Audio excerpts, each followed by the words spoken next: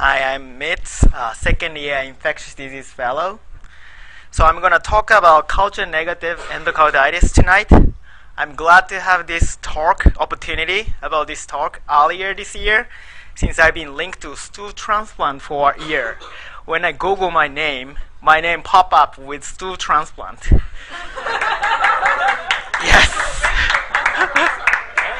So this time, that's why I asked Dr. Ella how long does it take to upload this lecture in the USF podcast. There's nothing wrong with that. That's awesome. Right.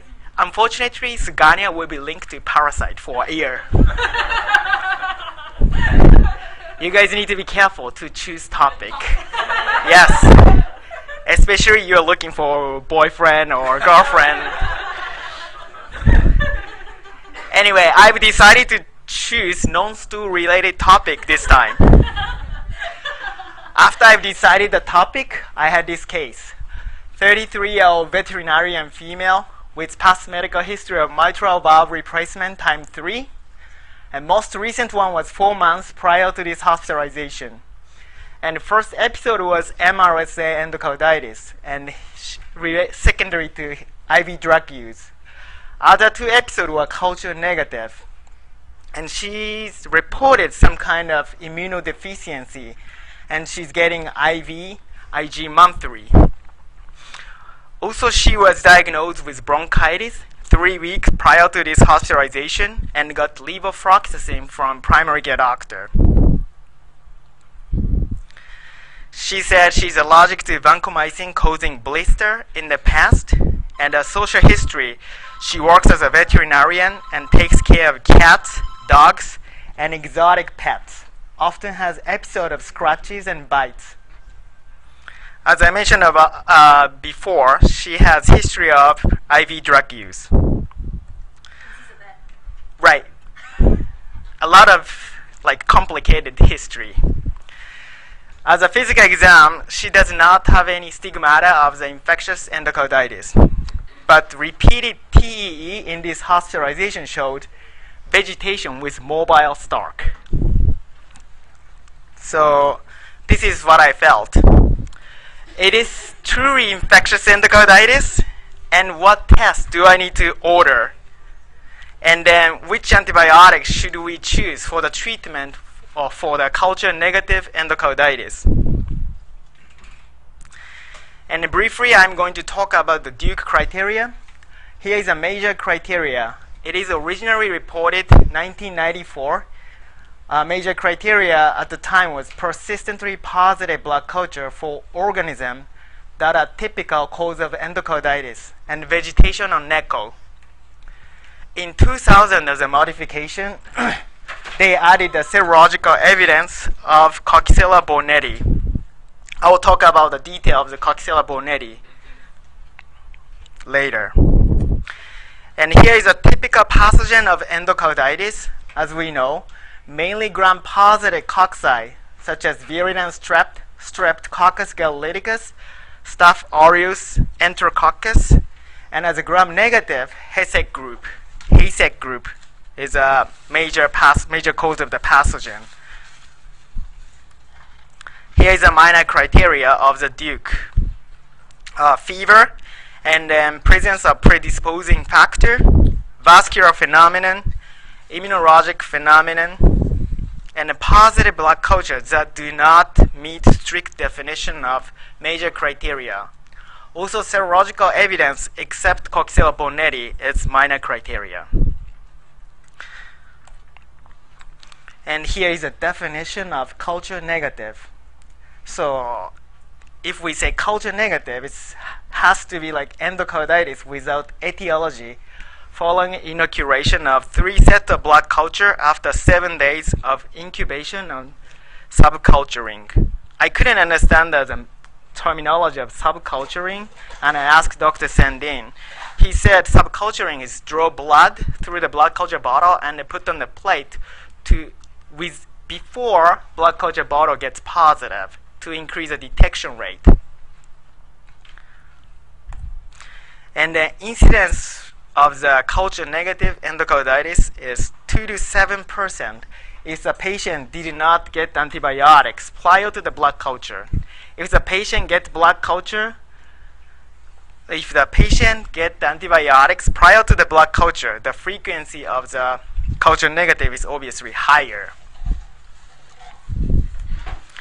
And here is three major reasons of culture negative endocarditis: previous use of antibiotics, inadequate microbiologic techniques such as small amount of the blood draw, and infection with highly fastidious bacteria or non-bacterial pathogens. Here is a different perspective and a risk factor.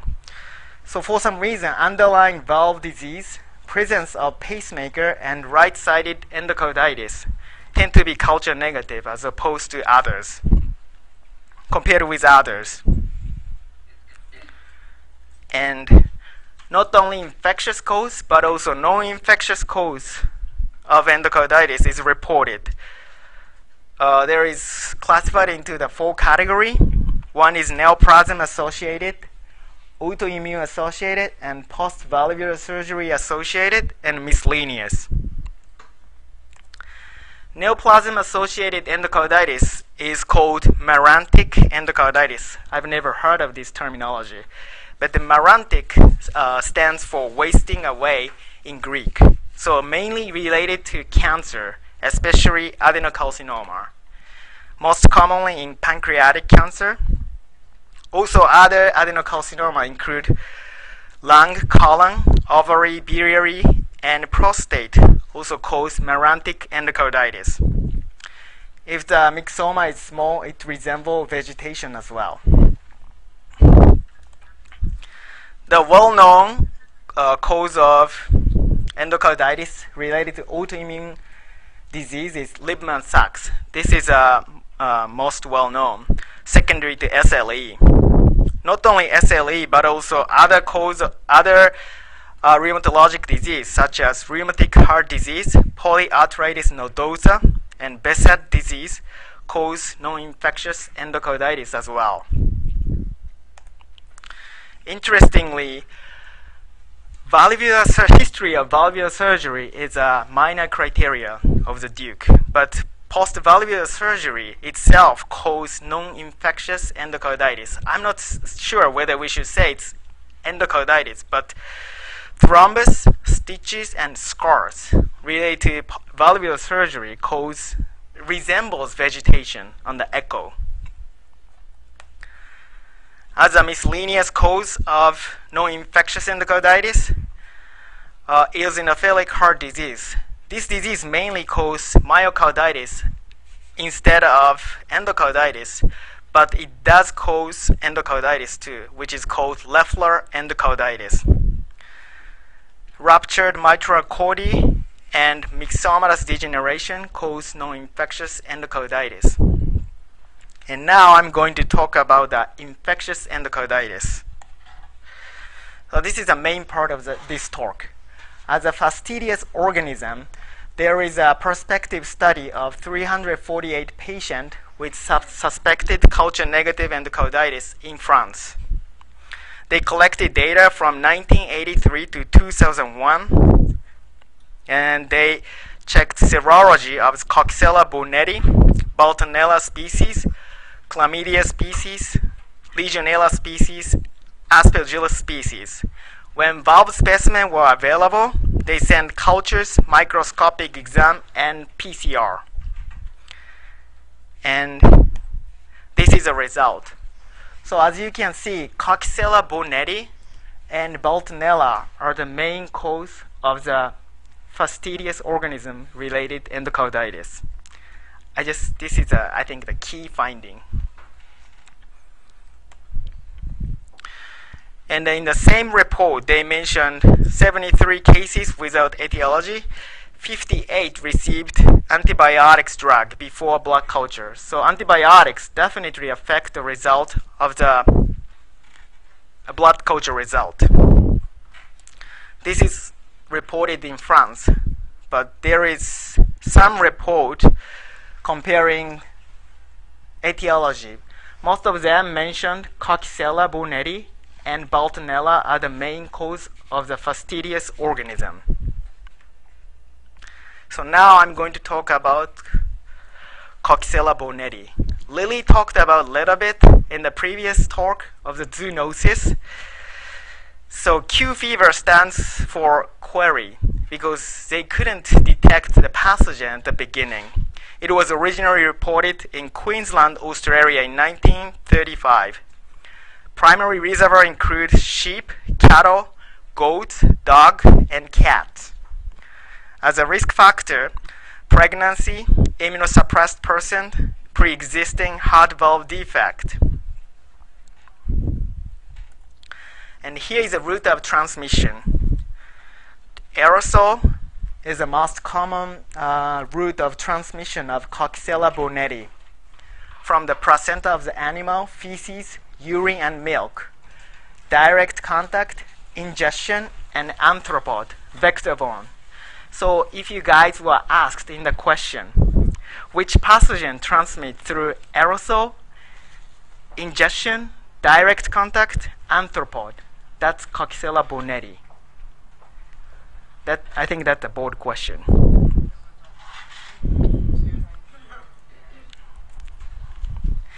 And endocarditis is a major form of chronic disease, occurring 60 to 70% of all reported chronic disease.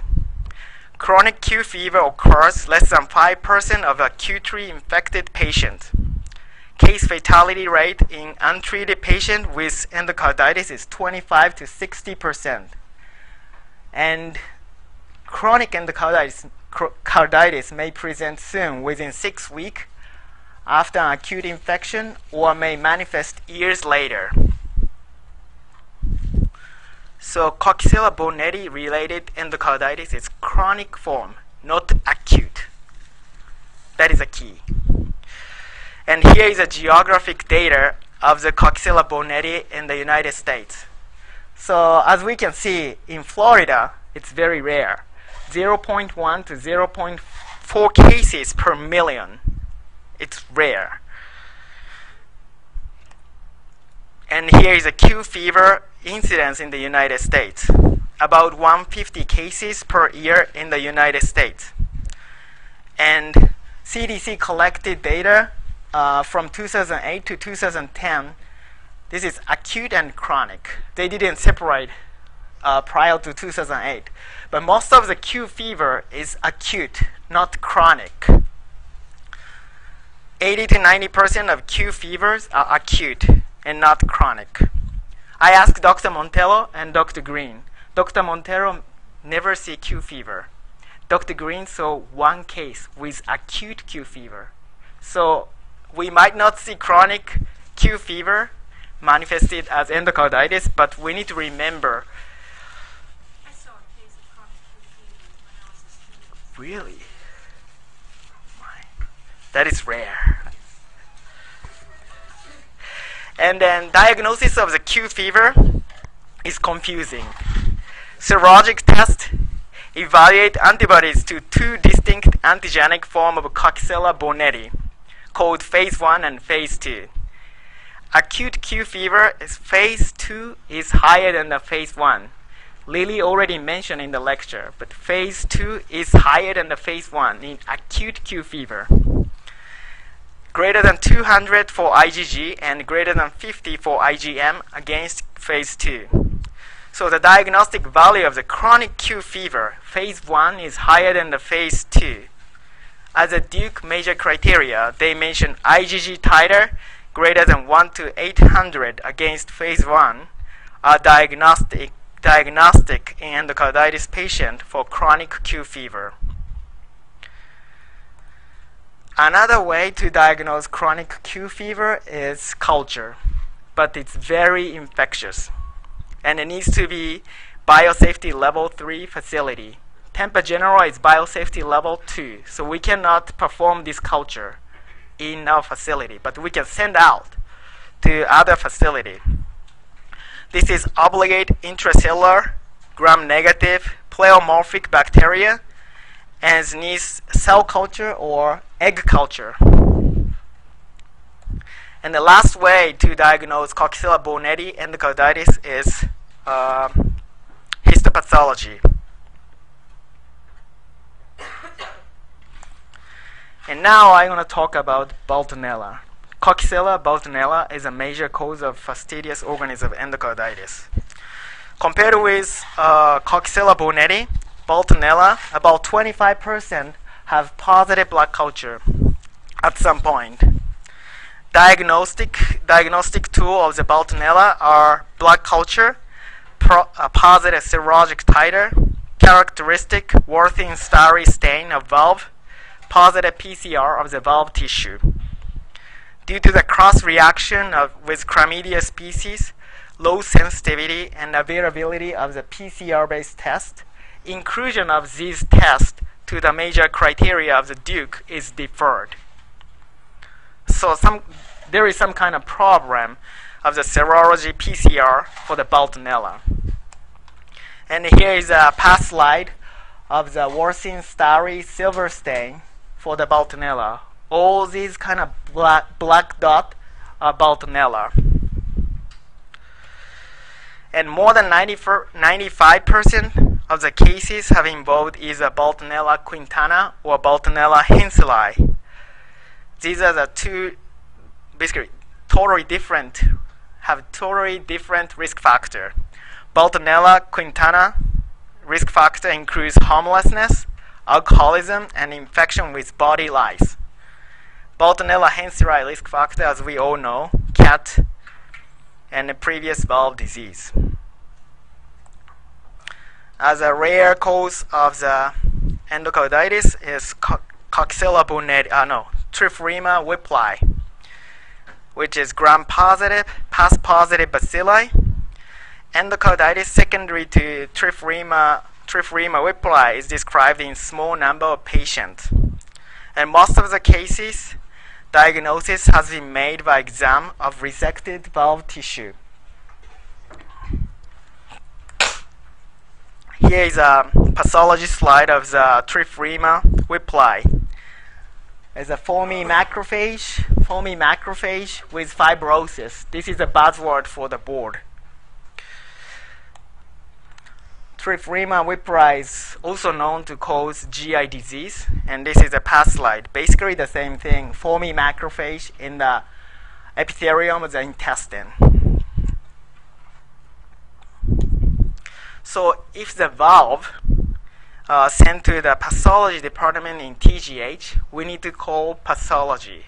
Otherwise, they just do hematoxylin eosin. They don't do like silver stain or pus stain. So we need to talk with pathologists and then ask them to perform the stain. Hayseck organism used to traditionally thought to be the most common culture-negative endocarditis, which is Haemophilus, Actinobacillus, Cardiobacterium, Echinella, and Kingella. But the mean and median time to detection of Hayseck isolates from blood culture are 3.4 and 3 days. So it grows pretty much quickly. And none of the 407 blood culture in patients with suspected culture-negative endocarditis grew Hayseck or other bacteria with extended incubation of 10 to 14 days. So we might not need to call micro to keep blood culture bottle longer, like than 14 days. Fungi is also known to cause culture-negative endocarditis. The major cause of the fungus infectious endocarditis are Candida and Aspergillus species. But usually blood culture positive for the Candida infectious endocarditis. So the problem is Aspergillus. So we need to send a valve specimen for the PCR of the Aspergillus if we suspect Aspergillus endocarditis. And I'm going to shift gears and then talk about treatment guideline for the culture-negative endocarditis. Selection of the most appropriate antibiotics for patients with culture-negative endocarditis is difficult because it's guess. We need to continue empiric treatment. there is a two category they mention in the guideline. One is patient who received antibiotics before culture, and a patient who didn't receive antibiotics before blood culture. So category 1 is the patient who got antibiotics before blood culture. So as a native valve, they recommend ampicillin-sulbactam plus gentamicin. And the prosthetic valve, vancomycin plus gentamicin plus cefepime and rifampin. Pretty much long duration. So I thought it's interesting. The whole idea is do not treat zebra from the beginning if the patient got antibiotics already, because Coxiella and Bartonella is the most common cause, but Dr. Montello never saw the case. To put antibiotics treating Coxiella, I think it's wise to do that. I saw a Coxiella case a long time ago, back in my private practice, but not in the last 10 years. Okay, Dr. Ella saw one case. Endocarditis, not acute Q fever. No, it was acute Q fever. Acute Q fever. So category 2 is if the patient did not get antibiotics before blood culture. It depends on the suspicion. So if the suspected Bartonella case and culture negatives, they recommend ceftriaxone plus gentamicin plus with or without doxycycline.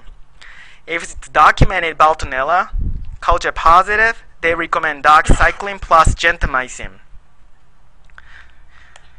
In the guidelines, they didn't talk about Coxiella burnetii treatment for some reason. So I just looked CDC guideline.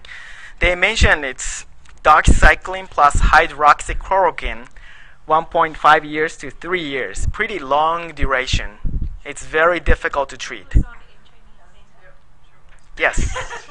I think that's not the answer though. It was the answer, doxy and hydroxychloroquine. Yes, but they mentioned, no, I'll talk about later.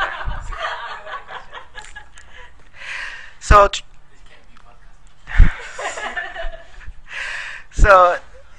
here is a treatment regimen for HASEC group in the IDSA guideline. Both native valve and prosthetic valve, ceftriaxone, or ampicillin-sulbactam. If the patient is allergic to beta-lactam, ciprofloxacin is alternative. So as a summary of my talk, keep in mind that there is a possibility of non-infectious endocarditis. Coxiella burnetii, Bartonella species are the most common cause of fastidious organism. And treatment regimen recommended in guideline is different, whether the patient gets antibiotics prior to blood culture or not. And make sure to discuss with pathologist if the patient is going to have valve replacement. Thank you.